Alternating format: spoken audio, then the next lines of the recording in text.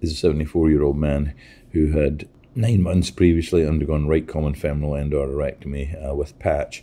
On follow-up, he had a progressive increase in the velocities, both the origins of the SFA and the profunda.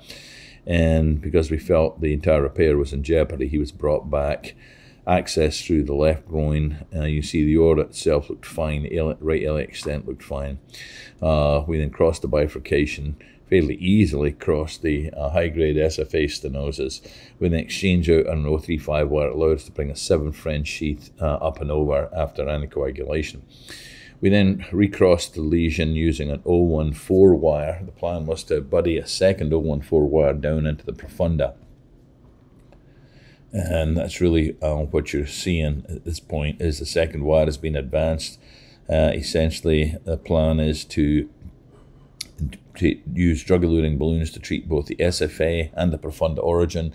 The advantage of having a safety wire is that should one or other of these vessels become occluded, and that we at least have options of how to actually try and reopen them. So what's been done now is a drug-eluting balloon has been brought up.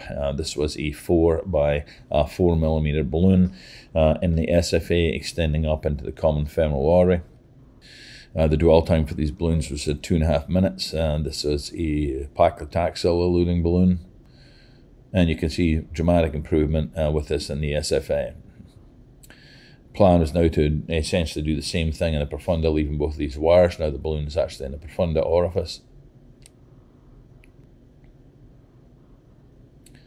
And the balloon has been brought up into place. Second balloon being inflated.